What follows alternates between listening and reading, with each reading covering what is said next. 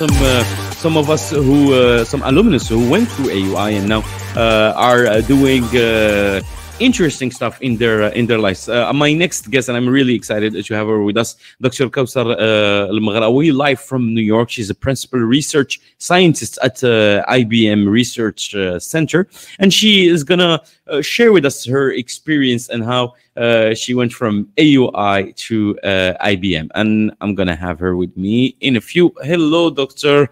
Kaoutar El Maghraoui. How are you? أهلا وسهلا الحمد لله أنا بخير السلام عليكم وشكرا للحضور الكريم. You are from New York. I think it's what time? It's early morning there, yeah?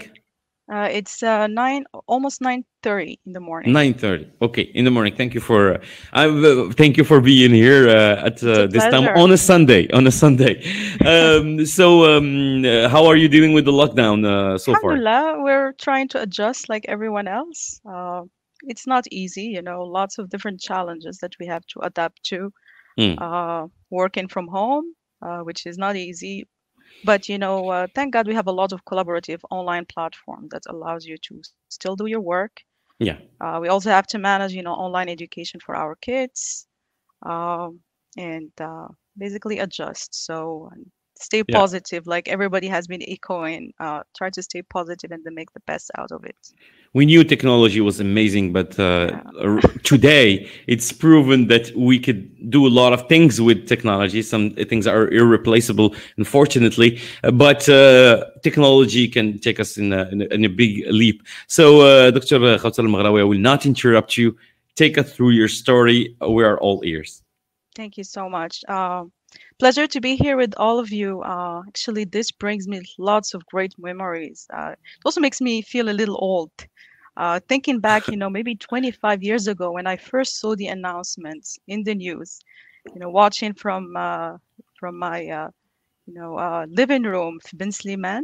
I was really excited when I saw the announcement about الأخوين. And في ديك الوقيته قلت لمي بارون هادشي البلاصه اللي بغيت نمشي لها. This is where I want to go. It was challenging at the beginning because I didn't have the means. My parents couldn't afford it, but I was very lucky to get a scholarship, which is something great, you know, that Al Akhawain provides, and that, you know, enabled me to go and then study in one of the top universities in Morocco. So it's really a privilege. For me, Al Akhawain was transformative, you know. مني دخلت الأخوان مني خرجت like completely different persons. So you learn lots of skills, you know, first, you know, the academics, which is very important, but also you come out, you know, with skills around, you know, time management, research, organizational skills, working with, you know, teams, critical thinking. All of those skills are very important, you know, set you, you know, for the rest of your life to be ready for your career and so on. So I think those skills were very key. And, you know, Imad and Ken's also shared some of those to be able to adapt to change, to be able to work in teams, do extracurricular activities. Some of my first experiences also happened at AUI, like traveling outside of Morocco, representing Al Akhawain in competitions like the ACM programming competition was really a great experience for me.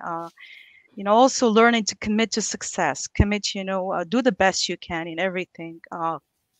So Al Akhawain, you know, gave me that framework, you know, to grow, mature up, and kind of be equipped with really good skills to just go and conquer the world. So I entered a very shy girl, not knowing, you know, how to handle myself, not confident, but, you know, when you exit, you feel like the sky is the limit. You can really do great things. So after Al Akhawain, you know, I spent a couple of years teaching at Al Akhawain, which is also a great experience. And during Al Akhawain, I had lots of opportunities, you know, to work, you know, in the library, to work in the dorms, to teach, you know, to teach also some classes, to work with professors, you know, to mentor other students and so on. So, I mean, kind of, you know, getting those kind of professional skills along the way, so which was also a very good opportunity. And then after that, I also, you know, got a lot of mentorship from my professors. You know, the president of Al Akhawain, Dr. Amin Ben Said, was a great mentor to me. And Dr. Kevin Smith also was a great mentor to me. So they all, you know, still their lessons and their encouragements and so on, they're very key. So having, you know, strong leadership and strong examples at the university also kind of empower you and give you really good examples.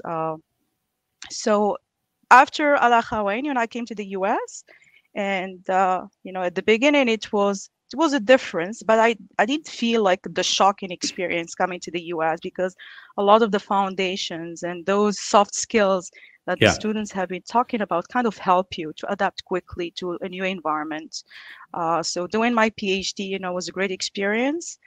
But also now, after that, I joined IBM Research as a research scientist, and all of those skills really come very handy, the ones that you learn at the university.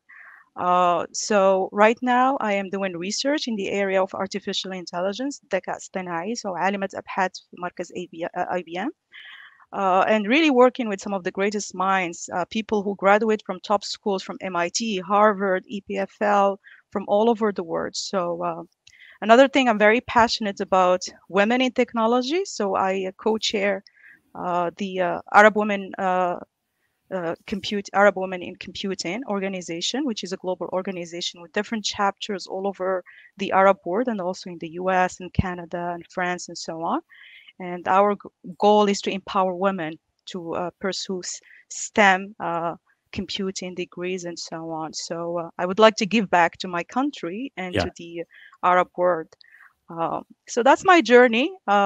Lots of exciting things happening, but I owe a lot of the success that I have also to the foundational skills, whether it's soft skills or academic skills, and the education that I received at AUI. And you talk, Doctor, you were talking also about mentoring, and you also talked about how close we are to faculty, and maybe also to other components of the university that help us move forward as people. And this relationship doesn't just stop; it just like spreads over time. Even though we leave the university, we may leave it physically, but we never leave it really, because we're always linked to AUI in our journey. Definitely, I'm still have very strong connections with students, fellow alumni from Al Akhawain. There is a wonderful AUI alumni association where we kind of forge connections, do collaborations, and I'm hoping we'll continue to do more of that. Like right now, I am actually co-chairing a conference track as part of the largest conference of women in computing with Bushra Buqatta, which is another Al Akhawain alumni. We've done lots of collaborations like this. The Arab Women in Computing organizations, the way we started the chapter in Morocco with another alumni from Al Akhawain, Huda, from Shakir from Al Akhawain. So all of those connections, that you build at Al Akhawain really go a long way. So keep those connections, nurture them. You never know, you can even have startups and, Yeah. Start big companies and initiatives with the people that you've been studying with and connecting with. So that's social Exactly. networking, and building strong network really goes a long way. I wanted to maybe ask you a last question. Thank you very much for sharing, because it's really inspiring to hear you and to hear your journey. My last question, and maybe I'm gonna play on the nostalgia string here. What is the thing you miss the most, maybe from AUI? Uh, I miss a lot of things, but what I miss, I think the most is I think the time we used to spend in the computer lab really Yeah. late at night, trying to solve problems. And those were very special moments. Like Yeah. students, around our computers, having fun and working and so on. Uh, and also I miss, some of the excitement, that happened anytime, you solve something, or like Yeah. when we won the ACM programming competition that was held for the first time. That was really exciting.